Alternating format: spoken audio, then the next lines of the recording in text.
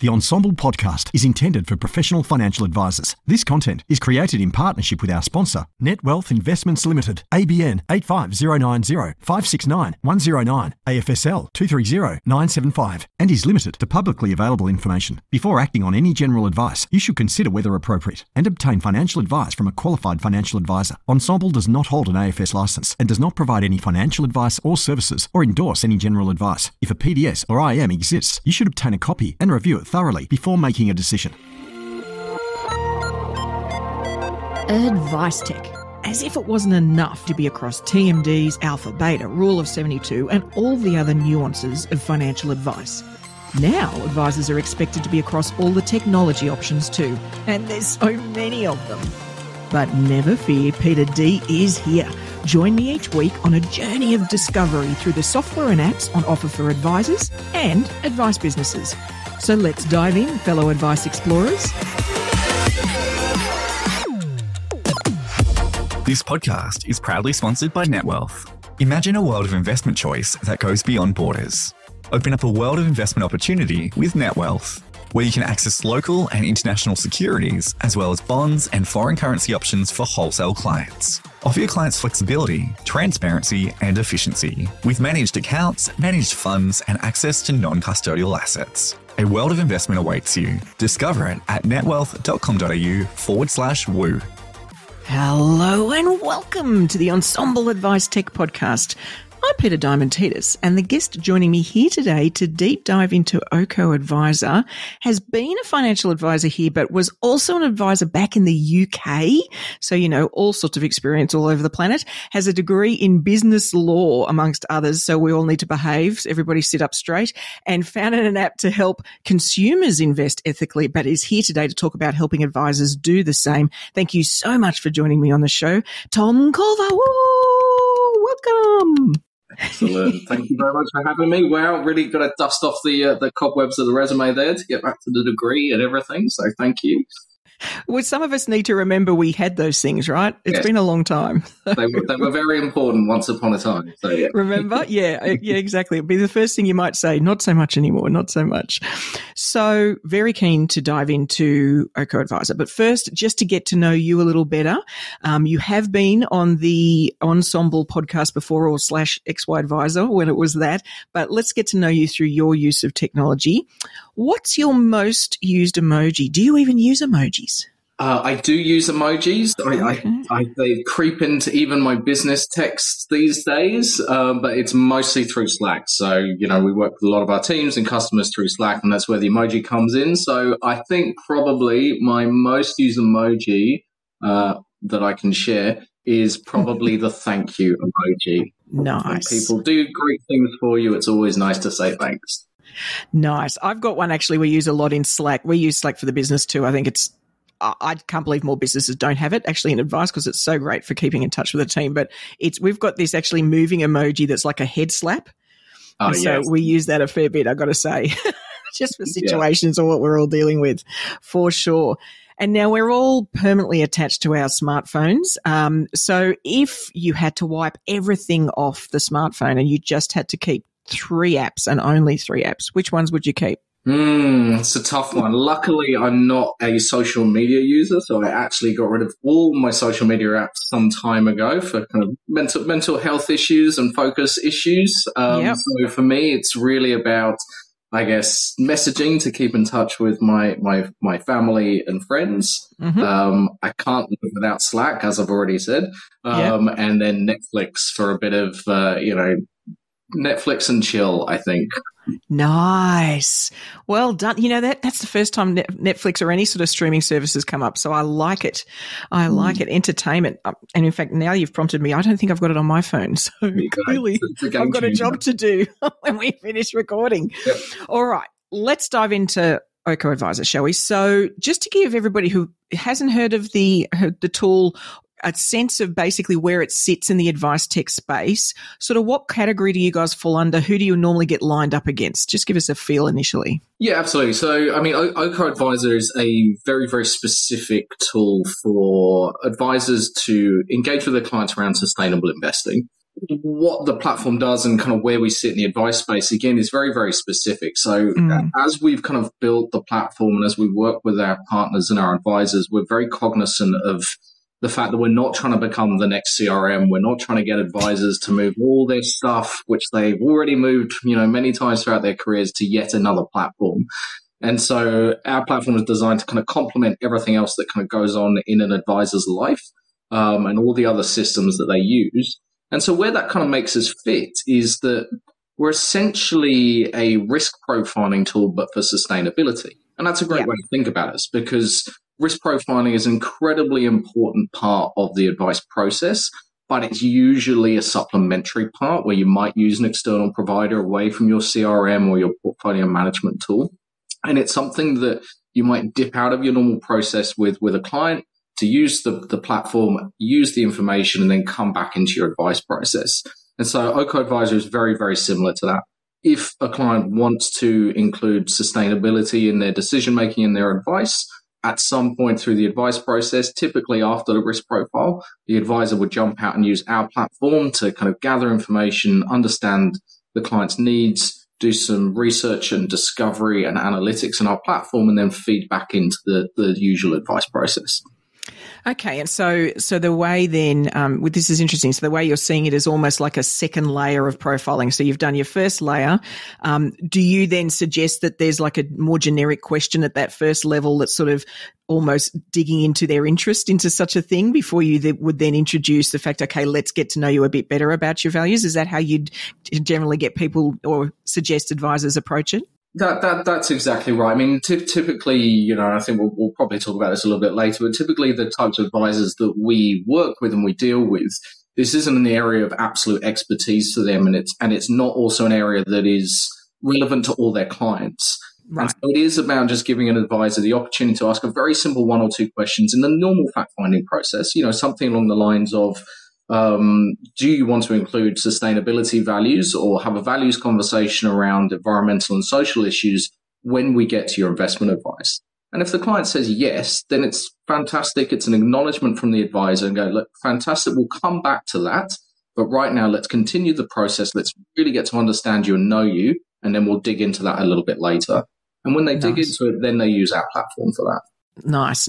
Okay. And so before we dive into some of that detail, you guys recently had a rebrand, right? So people might have heard of the tool under another name. So just run us through. I'm curious. I want people to understand what it is. So they're like, oh, that's who you guys are. But also, why? What triggered the rebrand? Great question. So we used to be Ethic Adviser.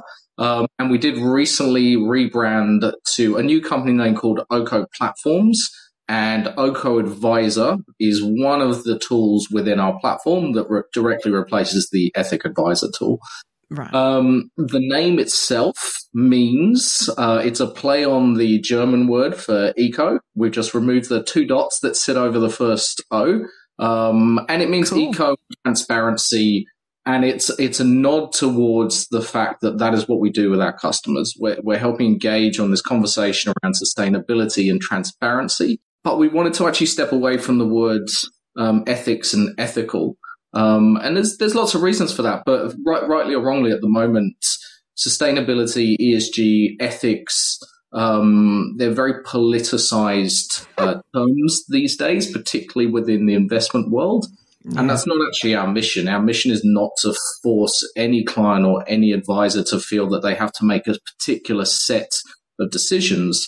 What our platform is there to do is to help advisors guide their clients to make decisions that are relevant to them. And so by stepping away from that word ethics, it really steps more towards where we are as a platform, which is a technology platform that helps guide towards transparency and alignment to a client's needs. And it's an interesting challenge, isn't it? And look, one we as a practice have been facing in that, I'm the person that's, obsessed by food waste in our house. So we've got all sorts of techniques to try and reduce that. We do our recycle. There's some things we do, but I wouldn't have ever put myself in the sustainability warrior space for investing, right? I wasn't one of those early adopters like there are out there. And to date, and I'm hoping we draw this out in what we cover here, to date, it has been a bit like you've got to jump into the deep blue sea to do this. It didn't feel like it was something you could gradually introduce into your practice for yourself, let alone your clients. And so I think it's been needed, something that lets you take your own journey as you go, along with introducing it to your clients. So do you actually recommend that advisors, when they first take it up, is like put yourself through this, assess your own sort of values in terms of sustainability, so you've got a position to come from? We absolutely do. So the kind of the first part of the demo process when we onboard an advisor is actually we do that. So we use the advisor as the dummy client in inverted commas to kind of get them comfortable, get them to kind of understand how the platform works, but use them as the kind of decision-making process and get them to ask the questions that they think that they would ask as a client, because that allows them to really get into how the platform works and to see where the value works. It's a really interesting point that you just made about that, about kind of how you live your life as well. That's actually the first place that our platform starts. So we don't really kind of talk too much about typical screening criteria and, what you normally hear in the kind of sustainable or ESG world. The very, very first piece of the conversation, which our platform kind of helps advisors engage clients with, is actually understanding it from a client, how they live their lives. Right. What are their habits and what are their lifestyle factors when it specifically relates to sustainability? Because you've absolutely hit the nail on the head. For most consumers out there, they're not sitting there thinking, wow, what's a good ESG screen for me? They're sitting there thinking, geez, you know what? Plastic really pisses me off. I'm really keen recycler because that is just something that drives me effing mad. Yeah. And so that's actually what our platform tries to capture, is these kind of lifestyle pieces around who a client is and what they do and how they live their daily lives, before then kind of getting into the kind of more classical piece around kind of screening and sustainability. And the reason we do that is because it's the connection. It's the really important connection, which advisors are so good at having a conversation on and unpacking. And we really want to understand about the clients and then take them through that journey. Yeah, and it's an interesting point too. I've had lots of conversations. You're out chatting and things like ESG. I mean, when you're in the industry, it comes up because it's it's the new black, isn't it? It's the new conversation that we're all covering. Yep. But also with the public and their awareness of not so much with investing, but just generally. And for example, I might encounter women who have no clue that in fact there could be almost a gender lens or a gender parity lens they could apply the way that they invest. Like it's just not, and when they hear ESG or ethical or sustainable, that's not necessarily the thing that pops to mind but it is a value for them. It's like they might be somebody that fiercely believes we need to get better at that in business and in boards, but they don't they've never made that connection that belief can be something that you could then apply, and so there's so many layers of this. We've got this acronym, this ESG thing, and it's covering 427 values. Like it's ludicrously wide what you can have as something that you see as really important. And that is absolutely spot on. And that is ultimately what the problem is that we're trying to solve with between both advisor and client, is to kind of become this common language for advisors and intermediaries to be able to have this conversation with a client, but also to help reshape what the conversation is from a client's perspective. It's, as we say, it's not about the kind of the ESG criteria necessarily. It's about what is the sustainability value that the client has that's important to them, that's going to influence the outcome. And that could be, anything and everything from, wanting to buy an EV because they really believe in the future around emissions, or as you say, it's around gender equality and promoting those pieces through diversity in business or in board, or even just making sure that they're backing companies that have really great working mother policies or return to work policies around parenthood, for example. And these are all really kind of key driving motivators that kind of grind the gears or drive emotion in kind of human beings. And trying to get that to then factor into what that looks like through kind of investment and advice is really the next challenge that advisors are there to facilitate. So I mean, it's a massive, massive piece. But what you're talking about is exactly what we're talking about, which is this is about sustainability values, and values is the really critical key word here.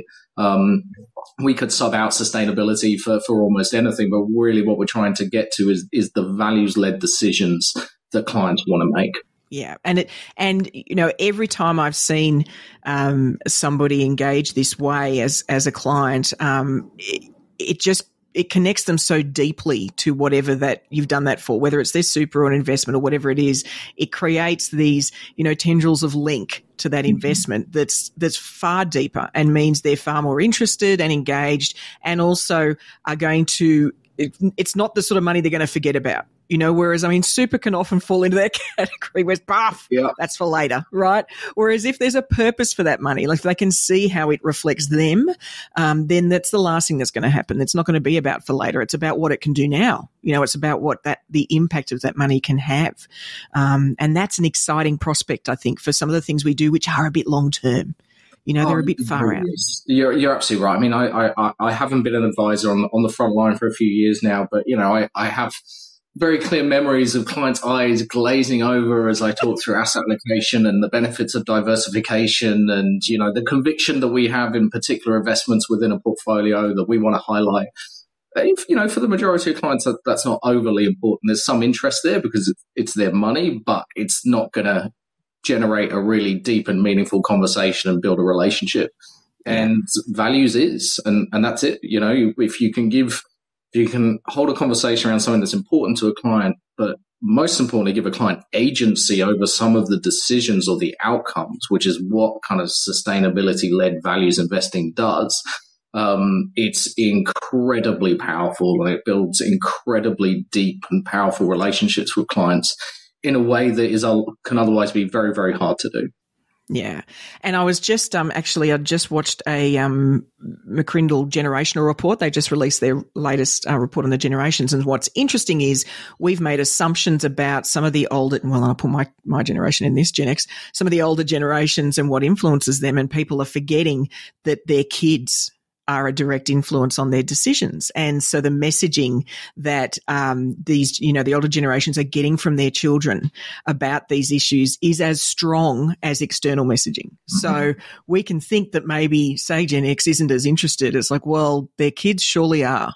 And so if they're hearing that from the children and they're participating in the education kids now get on these sort of issues, then absolutely they're going to start to be more and more informed and want to be more and more informed. So I think we probably need to take away our sort of assumptions about who wants to do this type of sort of lens, across their portfolio. And like you say, ask the question. We've just got to ask, is this something you'd like to do? And to that point, so the first step, hey, help them work out their values. So it's sort of what's in, what's out, what are the things that you deeply care about? Then I'm assuming that the next phase is then, well, how does that look against what you've currently got? Is that what the tool does next, is sort of assess their current investments against those values? Yeah, that's exactly right. So, I mean, we've talked a lot about the fact that we're talking about sustainability and sustainability values and advice, but ultimately, who we are as a business is we're a technology business and we're a data platform. And so everything that we kind of do in the back end, our secret sauce as a company is how our profiling system works. Yep.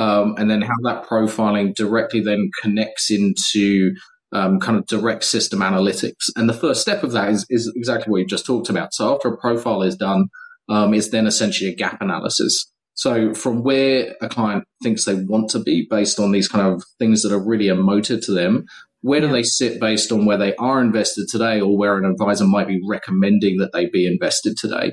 And, those recommendations are going to be made on those more classical methods, right? It's the off the menu that the existing managed portfolios based on a risk profile and a set of kind of longer term goals. Yeah. But then how does that align from a values perspective? And for us, that means a couple of things for advisors. So again, as a platform provider, it's not our job to pass judgment on what that means for either client or advisor. And we're very, very careful not to do that.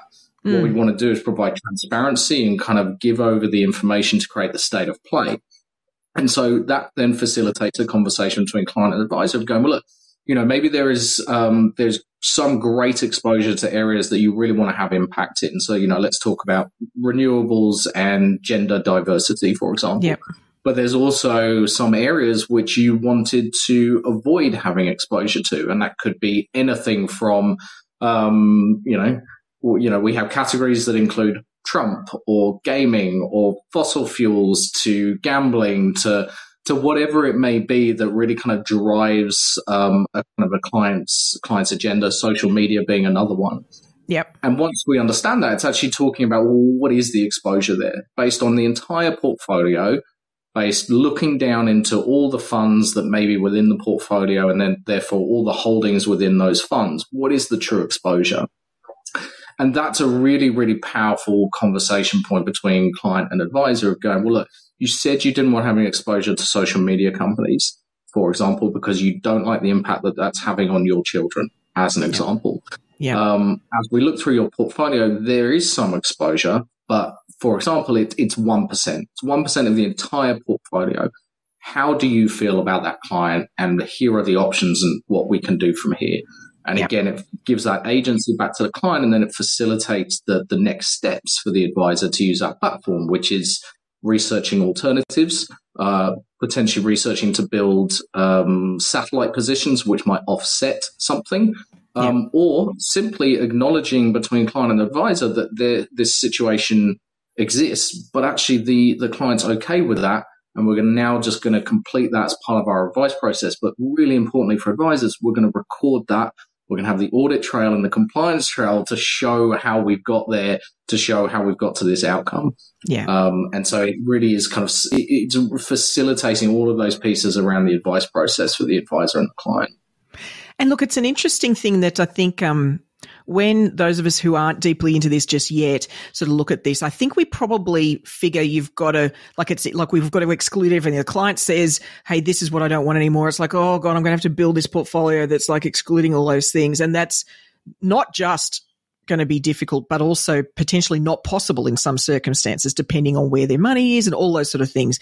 Whereas I think, and you mentioned the word offset, and I think it's a great way to look at this is, this is a journey, and client, you hear, but okay, we could put, like you say, satellite, something that will shift that dial. Let's just shift the dial for you and make some changes that start to better represent your values over time as more opportunities come up to do that, because it is going to change over time, isn't it? I mean, if you'd done this, right? A few years ago, they'd be like, well, there's one fund we could think about. Like, there wouldn't be, right? I mean, what options would you have had? So I think to acknowledge that with the client and say, here's some alternatives, but this is a journey, so we can incrementally adjust this over time, I think recognizes what's important without having an extreme response that, to be quite honest, some clients wouldn't want to pay for that extremer response, a sort of bottom-up build. Is that something you guys see in the way that advisors engage with the tool? Yeah, absolutely. And that's kind of how we've built the platform, and really why we've built the platform is that, again, coming back to this central premise and kind of who we are as a business, it's no judgment. And that is even reflective in our profiling. So, and it's a journey that we've been on as well as a business. So the very first version of our kind of profiling or fact-finding tool categorized things as being good or bad. We predefined things as being good or bad because we thought that would help.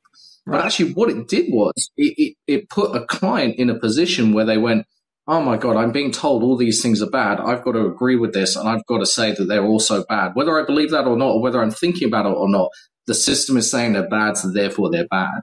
And that did lead to some of those outcomes you just mentioned, which was everything was excluded, and the advisor was going, oh my God, what on earth am I going to do for this client? And so we really, really learned from that. We've taken a step back from that massively. And so we've got this client-driven place where our profile doesn't predefine anything. So the client gets to select.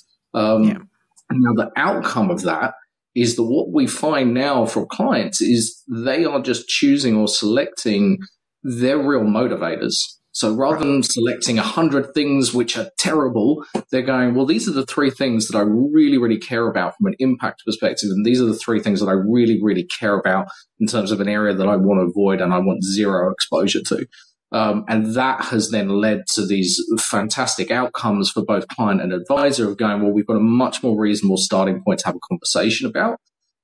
We can start to understand where these drivers are and how serious the client is about exposure when we're talking about trade-off or offsetting, for example, or replacing. And it enables the advisor to kind of facilitate all of that. The second thing that our platform does really, really well, and it's really powerful, particularly in today's world, is we don't, again, we don't take a position on pretty much anything. And that means that we don't actually promote anything. We don't promote ESG branded platforms or solutions over anything else, because that's not always the best alignment for the client. And in today's world around greenwashing, I'm not going to talk about any names, but there's obviously lots of stuff going on in the press at the moment of funds and super funds and managers being tagged for saying things that aren't necessarily truly represented in their portfolios or their fund solutions. Yeah. Our platform actually has a look through into all of that as well. So we don't care what the fund manager says. We don't care if it's badged ESG or not. We're actually looking for alignment to a client, and that balance between high investment conviction and balance with clients' values. Yeah, and it's an interesting challenge, isn't it? I mean, I had a discussion with somebody, and I think their tech is a bit early stage, where they were assessing businesses on this front, and I encouraged them to say, I think we need to assess fund managers on these things too. So not just where they put the money, but how they behave as a corporate citizen. Because I think for clients or the consumer who is passionate about a particular value, if they said, yes, Peter, I'm really passionate about X, whatever that is, gender diversity, and that fund measures up, we run it through Oko and it measures up, but the actual fund manager business themselves don't. Well, that's not great. That's a mismatch. And so I think, I'm hoping there's going to be layers of this over time where we can get better sort of transparency on all of this, so that the businesses that are responsible for this money are as accountable as the actual investments are. 100%. And I think that's where we want to get to. And I think a first phase on that is this education piece around the processes that fund managers go through in which to construct their portfolios, particularly when they're including ESG. And, there's various methods to do it, but, the concept of how material an exposure is a challenging one. So from a client's perspective, if they say, let's just pick another example, I want zero exposure to tobacco, a fund manager is able to list a tobacco-free fund because they constitute being tobacco-free as not having direct exposure to tobacco, and maybe less than 1% of the supply chain, as you look through the entire list of holdings, might have some exposure to tobacco. Right. Now, that's fantastic. I mean, that's a good outcome. That's great, serious work from the fund manager, but that's not what the client wanted. That is not their expectation. Their expectation is zero. Yeah. And so the starting point, and again, something that our platform does, is it provides that transparency and goes, well, look, there is some exposure, but this is exactly what the exposure is. This is where it is, in which holding, and this is how large it is. And usually that doesn't lead to a change for a client. What it leads to from a client is knowledge and understanding and a sense of transparency and fairness, and going, I now understand everything that I'm looking at. Because if I had found out about this in 6 months' time after I've just paid the fee to my advisor and I've been invested for 6 months, I would have been pretty angry. But now I know, and I'm happy. Yeah. Look, and awareness is really important, and also and balance. I mean, lots of us might expend a whole lot of time, and I mean, in Australia, we've all got, the multiple bins at home and all that sort of thing for recycling, but we might head out to something, I don't know, like the Easter show or whatever, and we'll buy a can of drink, and then it'll end up maybe going into a generic bin. Like, very few people would carry that empty can home and then recycle it. Like, we've all got layers of this, right? So it's about informing ourselves as to how far do you want to go. And so as long as they've got that information, then they can make that choice. That's okay. Absolutely right. No judgment. It is about choices for each individual. Yeah, absolutely. So let's talk about the practices that take this on. Talk to me about, are there any characteristics or approaches that you've seen work well for a practice versus those that have struggled? Like, is there anything they could have done better beforehand, or tools or things they've set up that made it easier to sort of fold something like this into the way they engage with clients? Yeah, it's an interesting one. I mean, on the whole, we kind of have probably three varying experiences with advisors who kind of come into the platform or that we talk to. On the first hand, we get advisors who are extremely excited about having the capability because they are being asked about it by clients directly. So clients are coming to them saying, look, I want to talk about sustainability. It's something that's deeply important to me or my family, as we look at the entire wealth across the generations. And advisors are excited about our solution in that respect because it's a very quick and simple way for them to upskill, for them to provide an outcome to a client, and it's also very, very engaging with a client. It's a technology-based tool which clients like to use. It looks pretty, it works really well, and clients really enjoy it. So there's a lot of value there. Yeah. In the middle tier, we get advisors who are going, I think this is something that I should be involved in. I'm increasingly hearing about it, but I know very, very little about it, and I'm unsure as to whether any of my clients want it. Right. Now, those advisors we can work with on exploring the different ways that they might want to position things, the types of clients they might want to position the platform with, and certain ways of introducing both, that very first outreach and that very first time of introducing the concept, to then very much kind of hand-holding as they walk through the first couple of times with clients to get them comfortable, both client and advisor. And so that works really well.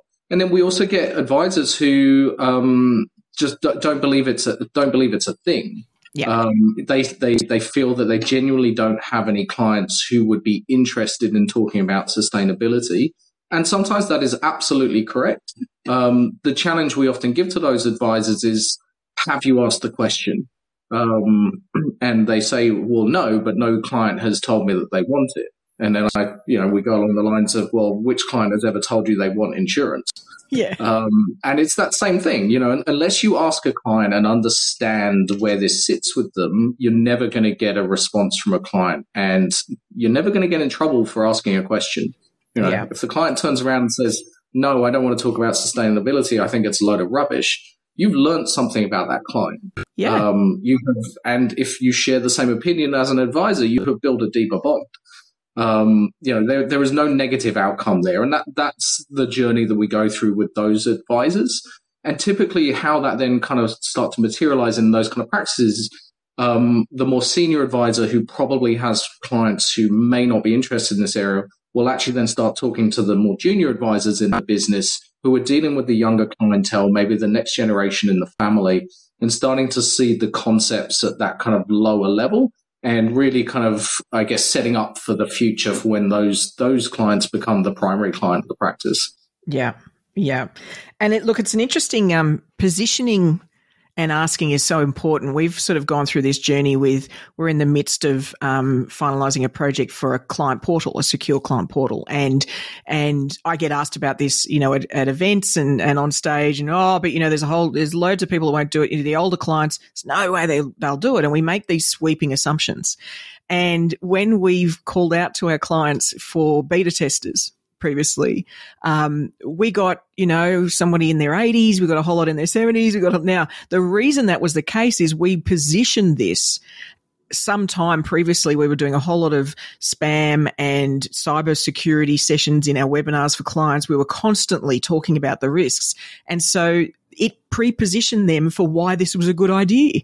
So I think, we've got to give people context, and we've got to give them an opportunity to settle with something. And then when you introduce it, just ask. And I think the numbers will be much higher than any of us expect. I think there'd be far more people that at the very least that would be curious. Oh, well, I'll do that questionnaire. I'd be interested to see what came out of that, And I think that's exactly it. The data tells us that there are going to be far more people interested than we might presuppose.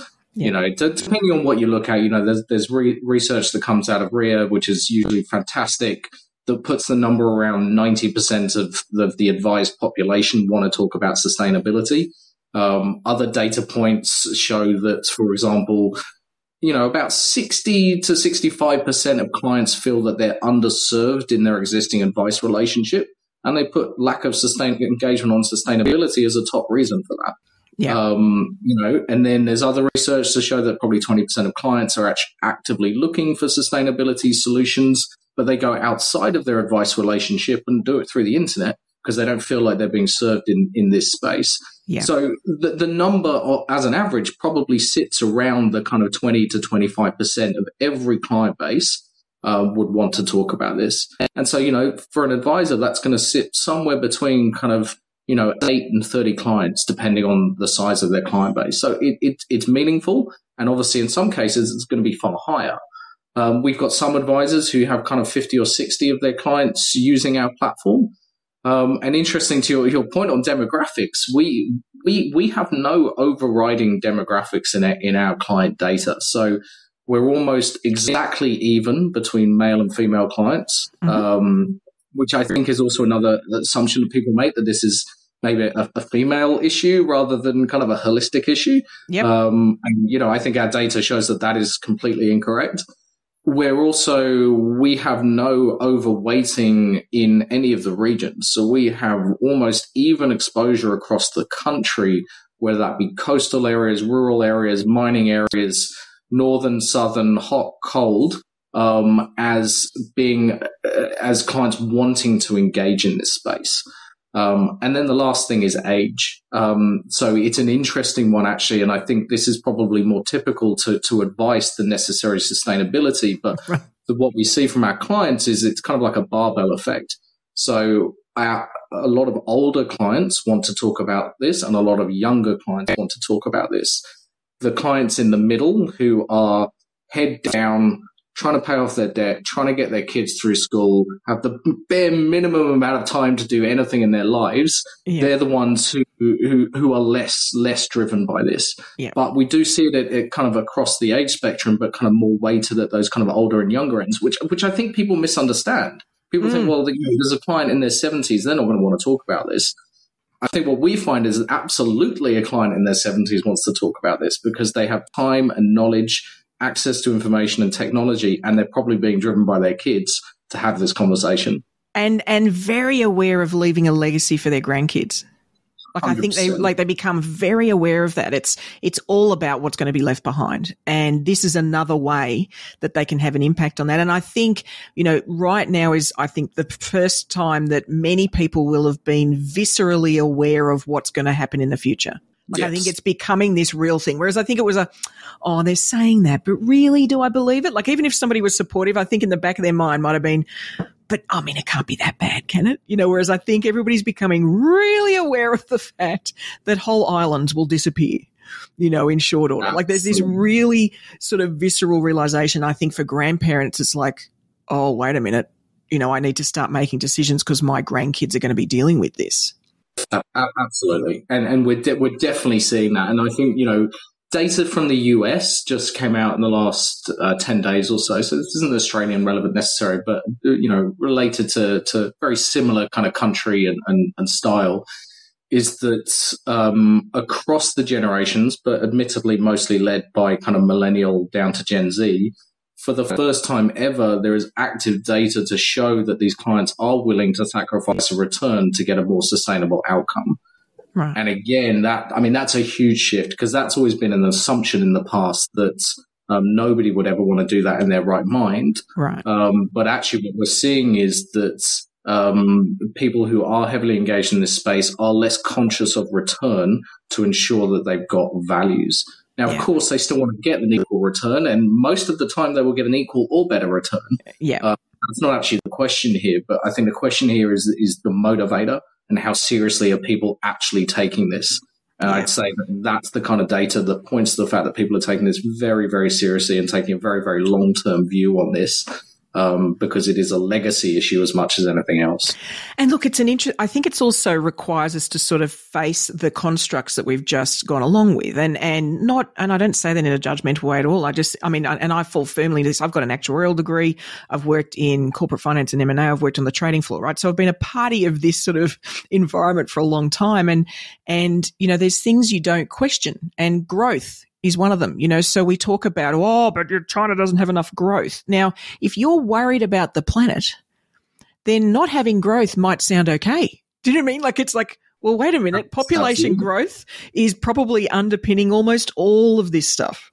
Like, rapid population growth has been this sort of, impact and virus on the planet. So I think there's some, evolution of our own understanding of where all that's coming from that requires us to sort of almost second guess or rethink some of these foundation things that we all just sort of operate within. And that's where, like you say, people start going, well, hold on, maybe I do need to accept something that's not quite as aggressive in that sense, maybe with returns, because the other bit's important to me, and yeah. And so I think, having a tool that helps them assess that is really, really, really valuable. Let's talk about the team members, say, in an advice practice. So clearly an advisor is going to be, that they folded this into the practice. An advisor is engaging with the tool. Are there other, resources in the team that you then find are in and out of the tool? Paraplanners presumably might utilize the tool as well. Who else gets involved in the process? Yeah, so again, it really depends on who and how we're engaging. So as an example, we work with some fantastic groups. So we have got a partnership with Count Financial, which allows all of their advisors to access our platform. We just launched a very similar partnership with Spark Financial, which again allows all of their advisors to access our platform. And they're approaching it for slightly different reasons, but ultimately underpinning it is their desire to ensure they've got the best solutions for their clients and the current technology solutions for their clients, but also driving towards kind of their own kind of impact business agendas, particularly in Spark's case. They've just moved to a profit for purpose model, and sustainability and having that pillar around ethics and sustainability is incredibly important for them. Yeah. So we're their provider to help their advisors do that. The reason why I bring that up is because that's one of the ways in which we engage, which kind of reflects on who kind of has access to the platform. So in those kind of group or dealer group arrangements, it's often actually at a research level and a product level. So we get researchers coming in using our platform, using it to help build some of the model portfolios or some of the solutions, but also ensuring that they are capable of supporting their advisors should the advisors have any questions. Yeah. That then scales all the way down through to advisor using it directly with their clients, to then paraplanners and other kind of research and support staff accessing the platform as well. So because it's the entire advice process, it really does stream from discovery and conversation to analytics and research to actually producing an SOA. And so you're pretty much going to get everyone across the business involved in it. And it would be a wonderful exercise, actually. I could see, we're, for our business, we're always looking things to, engage with the team on their own personal development, on something that's either about their well-being or something that sort of extends them as an individual. And so to do this assessment for the team as individuals could be fantastic. And what a great conversation prompter where they can then talk about what the result was for them and why and what their history is. I think that's a really interesting and deep connection you could start to be building between your team members. That's something a bit more meaningful than, gee, I've bought stocks once. There's this sort of cavern that exists between, advisors and support. And I think this could be one of those things that really bridges that gap, because it's your personal experience, right? It's just where you come from. Absolutely. And, in general, a bit of a sweeping statement, but, the paraplanners and the support teams within a practice are the younger generation. And they're the ones who really get motivated by this in particular, and seeing it be part of the process, seeing clients being engaged by it, and seeing the changes that then get made throughout the kind of the processes and the way that the business engages with clients is really, really powerful. And, we've had that feedback directly from a lot of those younger people involved in the business of, how excited they are that, what they believe personally is now being kind of reflected in the practice and how clients are being engaged. Yeah. So let's talk about that client engagement piece. So what I liked, I took a look and the values assessment process. This is really visual. It's using language that clients are going to understand, that's me or that's not me. I love this sort of stuff when we write things as if a human being would say them, heavens to Murgatroyd. It's not that common in financial services, right? But I'm curious, is there any assistance you also give to practices on that early engagement piece, or introducing it to their client base, marketing, or any sort of content that can sort of help with introducing this into the practice and its clients? Yeah, absolutely. So, we do have a full resource library for advisors, and that stems from everything to we have templated emails which advisors can use to kind of go out and introduce this to clients. We have templated scripts so they can think about how they might want to engage and kind of verbally introduce this with clients. We have information that details what everything on our platform essentially means. So, when we say, a category around, working mother friendly, for example, what does that actually mean? Right. So in the platform, you can tap a little button and it will explain it all. And when we explain it, again, we take this kind of very agnostic approach. And so we always try and include an argument for this and an argument against it so that the client can make their decision. But an advisor needs to know what it is. And so we provide all these resources so that they're prepared and ready to go should they get any questions. The most important thing that we do actually with advisors is we, as part of our engagement, every advisor gets a free onboarding session. And then we also do a walkthrough with them with their first client. So they're not just left to kind of go and do it themselves. We make sure that we're there with them to get them comfortable. And of course, we provide excellent support to make sure if there are any questions, if there's anything coming through from clients, that they can reach out to us. And in some instances, we've spoken to clients directly on behalf of advisors. If there's just a gap there in the knowledge or gap there in the level of comfort. So we are a business. We're not just a technology business. We're really there to kind of help the advisor and help take their clients on that journey. Perfect. And in terms of then, you sort of describe this as a standalone sort of tool that's part of the risk profiling process. Does it integrate at all yet? Is there any plans for it to integrate with other tools that advisors might be using? Yeah, absolutely. So we are fully integrated with Xplan at the moment, being the most obvious in the market. And so essentially what that means is we can share data between platforms, which for an advisor means that's very easy. They can pull in client data, they can pull in portfolio data, and they can pull in their APL data. And again, that's a really, really important point to touch on, is that advisors can work within their universe and their environment, not just ours. So we provide research on hundreds of thousands of different investments, but we actually allow the advisor to boil it down to kind of what's theirs and what has been pre-agreed, which is a very useful thing. We're also in the process of integrating with Hub24, so that will be up relatively soon. And then we have a whole program of kind of other integrations coming down the track. Advice, we don't need to be integrated. The way we built the platform is the client can use it without any integration. We started with Xplan being the major player, but yes, gradually kind of doing the other things as we go. Yeah, fair enough. And I guess there's a question actually that's just occurred to me. So what we've been talking about is heavily into the first time the client does this sort of process. So they've been introduced to the concept and they're engaging. Are there ways in which this can be part of a review process, and are there advisors doing that where they're sort of reassessing or rechecking, portfolios against those values, even getting the client to check that those values are still current for them? Is that how you'd propose that they engage with the tool? Absolutely. I mean, once it's been done once, we expect it to be done between client and advisor, and clients, more importantly, expect it to be done between client and advisor on pretty much every engagement. So anytime we're doing an annual review, or whether it be a quarterly review, this conversation is being had just to reassess that the alignment is the same. Yep. But it's also, customers' values do change as they gain knowledge and understanding in a particular area. And so they need the opportunity to be able to bring this to the fore. Yeah. One thing that we are working on, which a few advisors have asked us for, is actually an alert system. So we're in the process of building this now. So if in between a review, something changes, say in an investment portfolio that now may have previously aligned but now misaligns, or vice versa, we'll now actually be able to alert the advisor to what that change is, and so they can communicate directly with their client. Okay. That's something that will be out before the end of this year, as a kind of a big drive forward to kind of keep that ongoing awareness and engagement between client and advisor. Fantastic.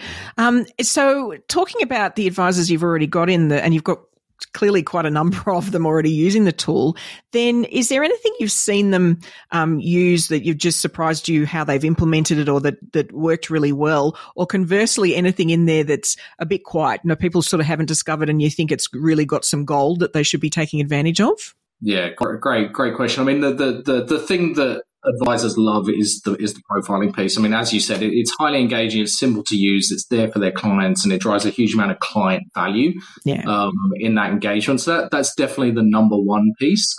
The area that advisors also love is our comparison tool. So we've built this system which works in a very similar way to, say, an insurance comparison tool. So you can align things up side by side so you can see what everything looks like. But the way that our platform works, and another kind of fundamental underpinning of our platform, is that when you're in a client view, everything on the platform relates to that client and their profile. Right. So every time you create a set of comparisons, it is just for that client. So you're not comparing things agnostically or without opinion. It's actually to that client. And so each client view is going to be different. So that ability to go, maybe we have portfolio A or portfolio B. Let's sit them side by side. Let's see exactly where the alignment or misalignment is. Let's use that as part of our research. And importantly, let's actually use that in our compliance file and our audit trail as some of our decision making. So advisors really, really like that. I think one area that is underused is our insights portal. So within the platform, we are able to track every single decision or outcome that is made between client and advisor. Now, obviously, this is anonymized, so we're not sharing names for an advisor or a client, but they will see trends. So, for example, are the majority of clients leaning towards particular areas around environment that are the real drivers for them, versus maybe trying to step away or step away from kind of more social orientated issues, just very broad examples. And what that means is it allows the advisor to see the trends of their client base, respond to the trends of their client base, use that both for marketing, but also potentially how they think about constructing their managed fund solutions in the future. So if 90% of their clients don't want exposure to a particular area, there's a really big flag there to go, get this out of the portfolios and tell everyone about it and tell them why. And so we think that's really powerful. We understand why advisors probably aren't quite there yet. Everybody is very early on this journey, but I think in the years to come, it's that kind of information and that kind of data that is going to become increasingly important to how advisors and practices run and manage with their clients. And it's a great concept. I love the idea of having that information for even content, for social media or for content, because when we're trying to interact on these sort of things, it can become a bit lectury, or do you know what I mean? Like it can come across potential, well, thou shalt do this. Whereas to just give insights, like you say, to just go, hey, what we're seeing is this, is a great way to start a conversation. Like it just is something to debate, And it could be different, what practice A versus practice B, one in Sydney, one in Melbourne, for example, they're going to see different trends. And being able to provide very bespoke solutions to your clients in your area is incredibly important. And, it's one data point of many, but it's a really powerful one. And what I like too is what you're getting is real data points, not assumed. So we all make all these assumptions. We were talking about them before about using tech or not, or investing this way or not, but this is real data. This is what they are responding to. And so, that's so valuable. Insight, absolutely. Right. And as we go further, I can just see advisors like, well, this is great, but I need you guys to ask more questions because I want to know other things about these clients too. Like, what are the other things we should know? That's a really interesting point. That's a very interesting point. I mean, the question does get posed to us often of going, we've started with sustainability values, but I think we're probably moving to a future where it's values everything, right? Yeah. Every decision is being made one way or another on a kind of a set of predefined values. And if you can understand what those are for a client, you can almost work out where they need to go and what they want to do. And that's not just sustainability, it's everything. And so, we'll be heading in that way in the future for sure. I mean, the one that springs to mind for me is the whole intergenerational wealth transfer. We're all going to need to be asking better questions about what they want to happen down the track. How they want this money to be handled, like all of those sort of things. Yes, can be part of the normal fact-finding process, but people's approach to that can be something you can draw out through tools. You can draw these things out and let you then bring it up. And I think that that's what I like about things like this is it can be a starting point. It prompts the conversation, and then you get the deep discussion after that. And that's what the advisors need to capture is what else they say because of the feedback you give them on a tool like this. It's that deep, that granular stuff that's fantastic. So what else is on the development path? And is there any, wonderful blue sky stuff way down the track? There's some blue sky stuff coming.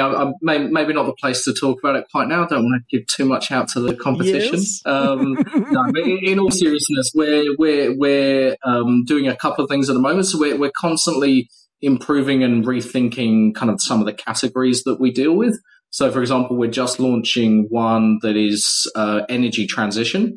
And so it's to help advisors and clients deal with this idea of going, well, particularly in Australia, energy is a hot topic, particularly around sustainability. And there is, a section of fund managers and clients and advisors who want to support energy solutions that are heading towards and who've made a commitment to transition.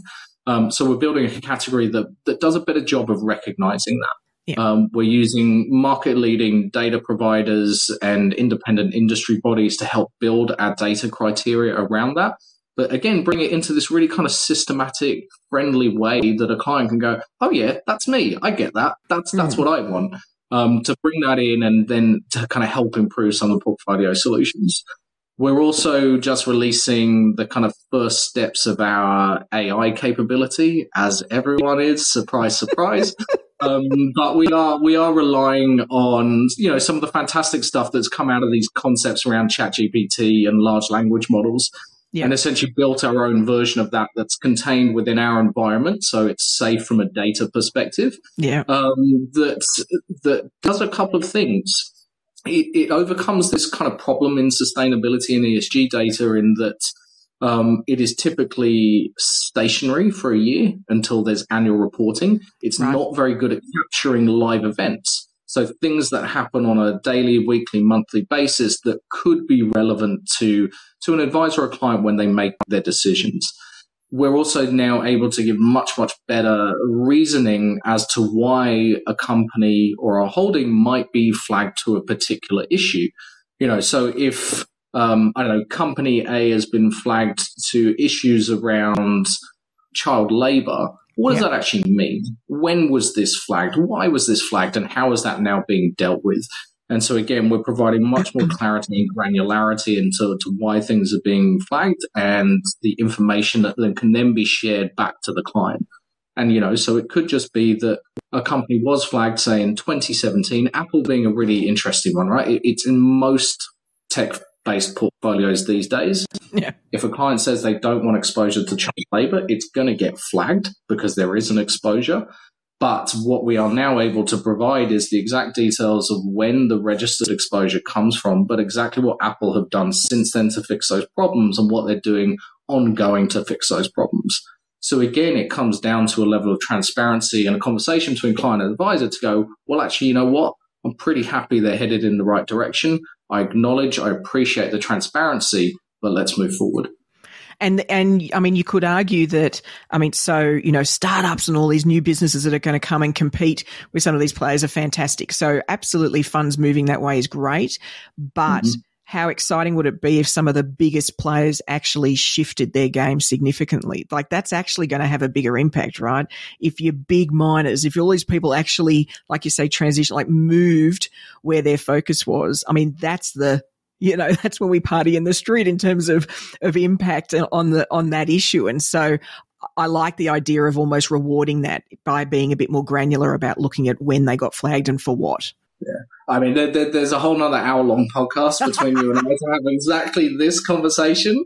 But yeah, ultimately that's one of our missions as a business internally is that one of the key reasons why we want to deal with advisors is because they are an intermediary or a conduit to a huge amount of global wealth. If we can engage advisors at a global level, and so we are about to launch into the US, for example, and we'll launch into other North American and European markets at some point next year, collecting this information and this actionable data from advisors across the world becomes the point at which we can then influence these very, very large corporations. Unfortunately, we're still in a world where money talks. And so we need to be able to drive that and show the data of how that's talking to drive change. But that's kind of our internal mission, our goal of where we want to see the future. And I think we'll get there. I'm confident. And what a fascinating, I'd love to catch up then down the track and take a look at, well, hey, you've got the political environments for different countries and what they're willing to do or not willing to do versus the public. And what you guys are going to have is the public's representation. Like, this is how they're feeling and this is what they're willing to do. And so to look at that country by country and compare it almost to their political agendas that are sort of their view is they're leading the charge, but is that really where the charge is led? Maybe it is where the money is and where people are willing to direct it. So it'd be a fascinating look, to match those up in different jurisdictions globally. 100%, especially between Europe and the US, for example. Right. But again, for another day. Exactly. Now, is there anything we've missed? Have we missed any features or any elements of the tool? I don't think so. I think we've covered a huge amount today. I mean, all I would say is that, particularly for those dealer groups that I mentioned between Count and Spark, there are benefits with joining up, including there are discount codes for both of those groups. So if you contact us directly, we'll let you know what those codes are. But also anyone listening to this podcast, if you sign up to the platform and use the code Ensombl10, you'll get a 10% discount to the subscription fee on the platform. And of course, all the other services are there as they would be. You get full access and full support. But, we just want to say thanks for listening and being part of the Ensombl team as we are. Get on board and we can help and work with you. Yeah, get informed. All right, Advice Explorers, if you'd like to find out more about Oko Adviser, then the website link is in the show notes, so episode show notes, so you can find it there. We've also popped in Tom's LinkedIn details. He might not be the person that needs to talk to you directly, but I'm sure he'll point you in the right direction should you reach out to him. When he sees LinkedIn, I guess maybe without the apps on your phone, maybe it'll take a little longer for him to see your message. And kudos to you for doing that. Thank you so much, Tom, for joining us here today on the show and really sharing how Oko Adviser can help us begin our clients' journey towards sustainable investing. Thank you so much for your time. Fantastic. Thank you so much for having me. It was great. Okie dokie. So are you a current user of Oko Adviser? I think there'd be lots of listeners that would be really interested in how you found it, how you've implemented it, and maybe how your use has evolved over time. So please share your insights on the Ensombl community platform. We'd all love to hear your take. I think we're all at various stages on this journey, but I think over time there'll be far more practices that fold in this type of discussion and understanding for their clients than not. And it's just a matter of the way in which we do that, whether it's more organic or whether we put some structures in place. And so I think this is a great way to sort of get a sense of what your options might be. As for, my thoughts, there was a couple of things that stood out for me. I think, so Tom mentioned in passing about, older advisors, therefore talking to younger advisors. I think the concept of reverse mentoring is really powerful for some of these things or projects that we end up implementing. It can be not just a valuable transition, transfer of insight and information, but it's also particularly empowering to younger staff members to be recognized for their lens, their experience or their insights or their take on what the Australian public might be interested in. So I think, using this as an opportunity to set up some of that reverse mentoring, I think is a fantastic thing to do. Even getting them to point to places that they get their information. Who are they following? Who are they interested in? Why do they believe that? that sort of thing, I think can give us all context for when we have these conversations with our clients. The other thing that stood out, I think, is, look, to date, there's been an evolution of tools and ways to engage clients on these topics. And what's interesting is probably, we've all taken it understandably very seriously. But I think what happens then is it can feel a bit like a chore for a client in terms of the experience. And so I think, having the question come up, like you say, like Tom was saying, as part of, a risk profile questionnaire, these are sort of things that you have value and want to dig into deeper. And then sort of almost, telling the client, okay, we're going to dive in deeper. There's, a profiling tool we're going to use to help us do that. Think of it a bit like, which Harry Potter character are you? We're just trying to, get an idea of your particular values, what you think is important, to identify, are you Slytherin or are you Ravenclaw, right? So I think there's a way to help clients understand that, like Tom was saying, this isn't right or wrong. This is about just where do you sit, and what's your unique characteristics. So I think we could make this a bit more fun than it may be, for many of our clients. And so, there's ways that we could sort of introduce this. It could even be interesting sharing some of the takes for the staff and where they come from on these issues with the clients. There might be blog posts or other things that we could all do that would help clients get closer to us and our own beliefs on these issues. Now, as you know, there's only one skill we need to become bionic advisors, and that's avid curiosity. Right, so to help build that habit, today's Curiosity Corner website that I'd love you to take a look at is McCrindle. This is mccrindle.com.au. McCrindle is McCrindle. Now, you may have actually seen Mr. McCrindle himself, present at a conference, and he would have been talking about demographic trends or things like that. And so that's what the business McCrindle does, is it's demographic data insights into the different age groups and trends in the workplace or in consumer land, all that sort of thing. Now, the reason that I would point you towards their website right now in particular, but generally it's something that I do follow, is they've just recently released their Generations Defined report. And basically, this takes a fresh look at each of the key generations out there and what trends that McCrindle have drawn out of their surveys they do with the consumers, and what trends they're seeing, what they're interested in, where they get their information, even what learning styles they broadly have, how it differs between them and their parents and other generations. So it's really it is pigeonholing, right? So, and I think, they'd accept that it's certainly putting labels, but I think it can be very useful when we're embarking on something like considering sustainable investing, then to understand the different ways the different groups might approach this, and where they'll be getting their information from. What style of learning will they respond to? So, the things like, so I'm taking a look at the report here, and it's got this one pager that sort of side by side lines up the generations. And, Gen X, might take advice from, and they're talking advice in a broader sense than just financial advice, but might take advice from or be influenced by practitioners. So these are the people out there doing it, right? We fall firmly into that category. Whereas Gen Y, it's more likely to be their peers, and Gen Z, it's likely to be forums. Chat forums, right? So they're on there and they're all chatting to each other. So understanding that and understanding what that means about how they're going to engage then when they do, I think can be really useful. So, I follow these guys and always, opt in to get those insights. Some of it will be, of course, moments, and some will be like, ooh, really?